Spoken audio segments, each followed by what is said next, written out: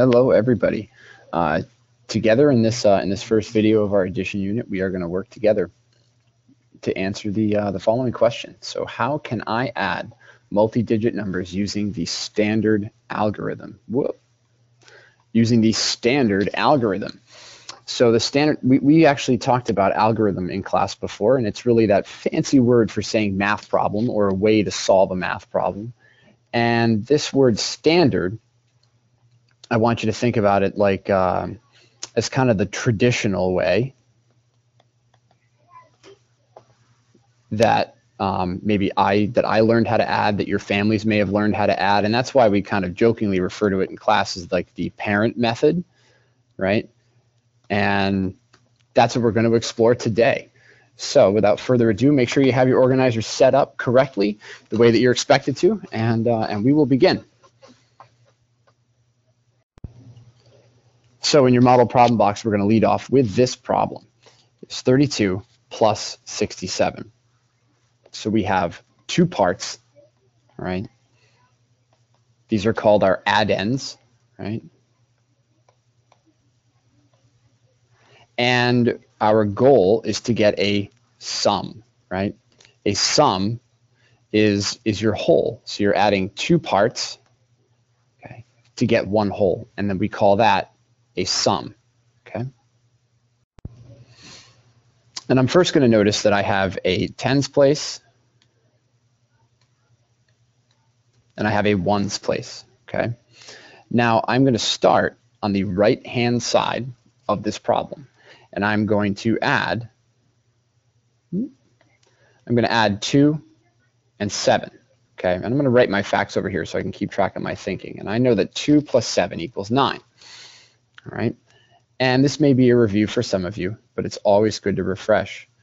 And then I'm going to take 3 and I'm going to add 6 to it. Okay, so I put my 9 here. And then I have 3 plus 6. Okay, that also equals 9. So my sum, or my final answer in this problem, is 99. Okay. But now taking it one step further, sometimes the numbers may not always be that friendly. The facts are simple, but the way that we're going to approach this problem is with something called regrouping. And I'm going to begin with that right-hand side of the problem in that ones column. And I'm going to add 7 plus 9. 7 ones plus 9 ones gives us 16 ones. But wait, many students in the past have put 16, but that's incorrect. What I want you to do is to visualize the fact that there are 6 ones in this problem, so I'm going to line it up under the ones column. And there is 110 that I have to add to the left column. So that 110 is actually going to go up here. So I have 110, I'm going to circle it to keep track of my thinking. And then I'm going to go ahead and add 1 plus 3 plus 2. And 1 plus 3 is 4. Okay. I'm going to add 2. That's going to give me 6. Okay. So my final answer is 66. So that is 2-digit addition with regrouping. For practice problem number 1 on your organizer, here is how I would like to have you complete it. So in a moment, because you can, you're going to go ahead and you're going to pause your teacher. You're going to pause Mr. Wilson. Okay. You're going to solve this problem on your own and rewind and go back to that model problem if you run into any hiccups, okay, along the way. But hit pause, solve it, and then hit play again, and then you can correct your work along with me. Okay, welcome back. So now you've gone ahead and you've solved this problem, and I will go ahead and just, and I'm going to think aloud as I solve it.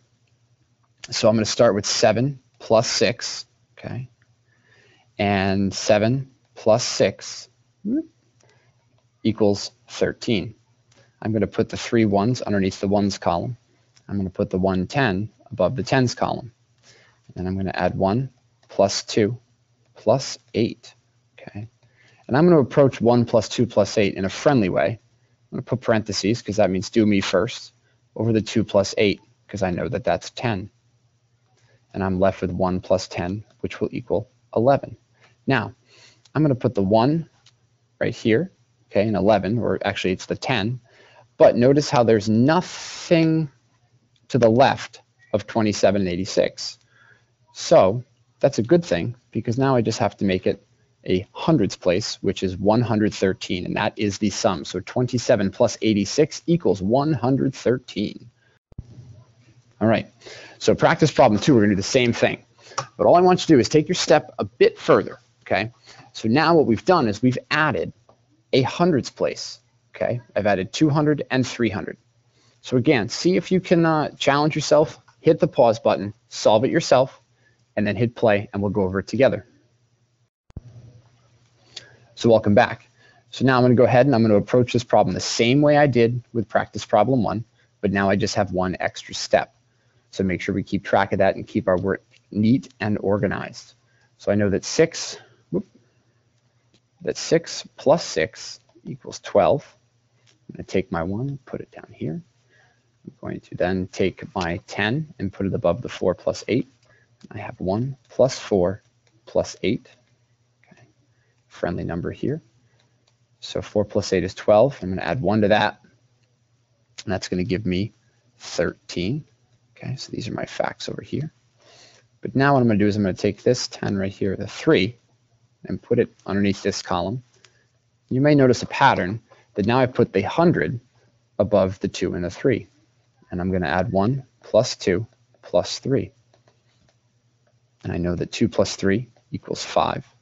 I'm going to add 1 to that, and that gives me an answer of 6.